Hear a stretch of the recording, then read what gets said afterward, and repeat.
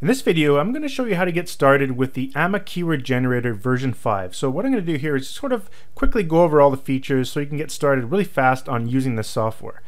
Now the main concept and purpose of this software is to find highly profitable keywords and very targeted keywords for whatever niche you're working in when you're selling as an Amazon seller or you're working as an Amazon affiliate.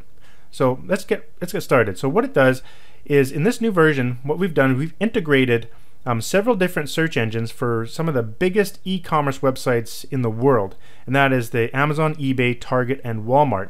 And the keywords come from the drop-down suggestion keywords from each of these websites. Now, for example, if you head on over to Amazon.com and you type in the word barbecue and a space and the letter A, you're going to see all these keywords that are being suggested down here. Now the same thing goes with eBay, Target, and Walmart. And so this is where the keywords are coming from. But what are these keywords? Well, what Amazon is telling you right now, if you type in the word barbecue and the letter A, the next most searched keyword in their entire network for Amazon.com is barbecue apron. And this is available in position number 1, and then the next most searched keyword is going to be barbecue aprons for men, and then accessories for men, so on and so forth. Let's go ahead and try that. Let's say your niche is actually barbecue, so type in the word barbecue, and you can type in one seed keyword per line. So let's say you want to barbecue and grilling. That could be another possible keyword in that niche. And then you want to select the sources that you want to get the keywords from. Go ahead and click go.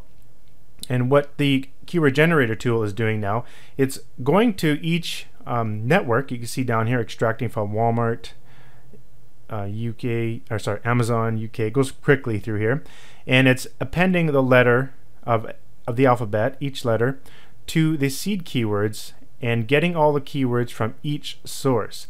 And in addition, it's telling us the position, more specifically the average position of that particular keyword within this source. So the average position for all the keywords found from the seeds is 1 for this particular keyword. And this is very powerful information because now you can actually see the average position of this keyword for all of the different sources, and then we use an internal equation that I created that gives you an overall keyword rank score. I made it really simple. I made it so that it goes from 0 to 100, and 100 is going to be the best score. So I figured that'd be the easiest to understand.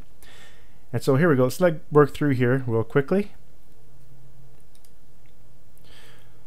So the idea behind getting these positions is, if you think about it, if this particular keyword phrase is going to show up in position 1 through all these different sources, that indicates that that's a very popular keyword that people are typing in to the search engines for those particular sources.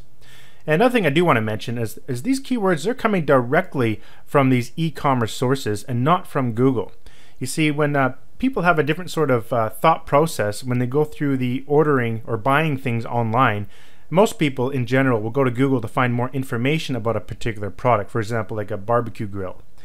But when they're done their decision of what they want to buy, they'll actually end up going to Amazon, eBay, Target, or Walmart, and that's where they actually make the buying decision.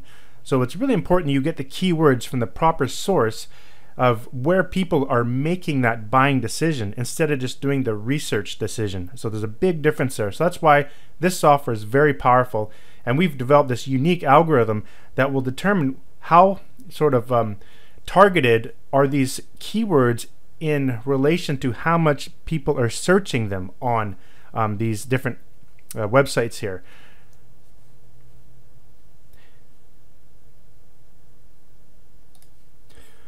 Alright, just after pausing the video there, it found 946 keywords from all of these sources. So definitely have a lot of really awesome data here. So let me just quickly go through all the main features here. So after you do a search, it's always a good idea to save your data. So clicking this button up here, the save button, you can save it to a project file. Now a project file can only be opened by the AMA Keyword Generator version 5. So let's go ahead and save this, and it will ask you to save it to location. Let's just call this barbecue-grilling-1. You can save it there, open up anytime you want in the future. So let's go ahead and sort by score, and now we can see all the high highly scored keywords. And now this is where you want to be concentrating your actual research within these keywords. So now we can investigate a little bit further into these different types of keywords. Let's take a look at one here, like barbecue cover, for example. Now we can right click and we can do all sorts of cool stuff. So we can copy the selected keywords, copy all the keywords, or copy just the selected items, meaning like if you selected something like that, it would copy all the ones you've selected. There's also a bunch of filters. I'll get into that in just a second, but I want to show you how you can get more information about these particular keywords. So let's go back to the barbecue cover and go to Google, and we can search Google for that particular product. So we can go up, we can go through here, we can check out different prices and things like that. We can also right click and see the view the Google Trends. So take you right to the Google Trends, and you can see the trend of this. This is actually a really good trend. It seems to be increasing over time. You got other awesome information down here. I think it shows extra keywords in different countries and things like that. Looks like it's taking its time there. Oh, there it was. Additional keywords you can look into. We've also integrated this right into the software, so you can just double click and you'll see a little iframe graph come up here shortly, and it will show you that same thing. And you can also click this link to bring you straight to that other same page. So it's a different way of showing it. So you simply double click each keyword and it will come up and show you the trend. You can also do some quick filters at the very top here. You can filter each column by using the quick filters. So just click this little here and you have this drop down where you can select whatever you want. Let's say you just want to see all the scores that are greater than 80, and boom. It will also highlight the column, so you can see that the whole column is highlighted this sort of orangey color. You can do that with any other column as well. Let's say you want to see something like that. Now if you want to clear out the filters, all you have to do is click this little filter button down here. I can't get into view here. Then you can go delete filters like that. Now if you actually want to see the filters, you can click show filters like this, and this will just kind of hover over top, and as soon as you add a quick filter, it will be added here. You can also add the filters in here if you like. You just click the add button, and then in the first column you just select the actual column you want to do some filtering on. You can even filter the keyword and the seed columns if you'd like. Let's say we just did let's say target, and I want to go greater than. You can do all these different sorts of comparison. Greater than let's say 2. Apply, something like that. Now you can also remove all the filters from in here as well. Another handy thing too is you can actually save your filter files. So let's say for example you always wanted to have a greater score than 80 there, and you want the see Amazon, you always want that less than 3. They say that's a particular filter combination you like to use all the time. You can save this filter, and let's just remove these filters here, and let's click cancel there. And say at a later time you want to do this really quickly, all you have to do is go click the filter button, load filters, grab that, and boom, it completely does it for you. Then again you can just delete out the filters, so it's pretty simple to use. And saving the data, you can also save it to different formats, CSV, text, and you can also do a interactive HTML file if you'd like as well. And in the control settings down here, you can actually preview all these keywords in that interactive file that I just mentioned. So it just opens it up into your web browser, and you can actually sort, you can actually search as well in here. Instant search. So it's a cool little report that you can use for your own research, or possibly if you like to sell these reports, you can do that as well.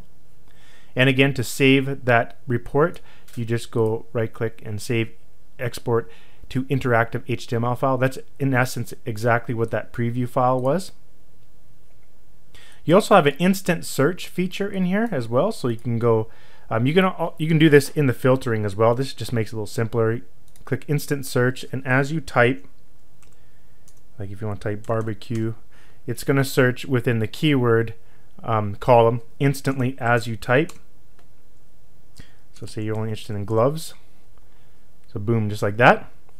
So So that's what that feature will do. Another really handy feature you can do as well is when you're saving, underneath saving or the open, you'll see these two extra little fields down here, open last working folder.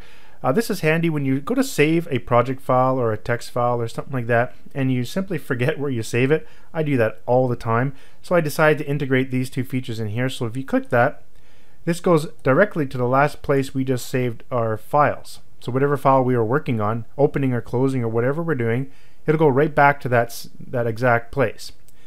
Another handy feature that I like is sometimes, say I was working in a completely different hard drive somewhere and I didn't want to work there anymore. I want to go back to where the software was actually installed and work in that directory. And so I've added this new one here, open install folder. So this will go right to where the software is installed on your computer, and now you can do whatever you want here. A lot of times what I like doing is I actually create another folder in here. So I just right click and I can see that there, right click, create new folder, and I can call this whatever you want, saved data or something like that. And then when I'm working on my computer and I go to save this project file, I can go to save data and save it here. And then when you go back to my last working folder, it'll automatically go right where I was working. So just a few extra features I've integrated in there that makes things a lot easier. And over here you do have copy, paste, and clear, just simple stuff. So like if you want to copy the information, all these keywords you put in here, you can copy it to your clipboard and paste it to a file if you want. Let's say you have a bunch of keywords in here like that and you copy that to your clipboard. You can come in here and go paste, and I'll paste it in, and you can also clear it out. Pretty basic controls. These two little buttons here help you uncheck everything, check it, or if you want. The software will remember, so if you uncheck, say you only want to have US, Amazon, and eBay, it'll remember when you close it down and start it back up, it will have those ones selected, so that's kind of handy. A few more features up here. You can always take a look at the help videos, members login, the software updates, get the latest updates there, our Facebook group, our page, and then we also have the settings. The settings are a little advanced. I'll be recording a separate video for the actual settings so you can understand them better, but you don't have to change those advanced settings if you don't like, but I'll provide a different video to show you how to use those settings.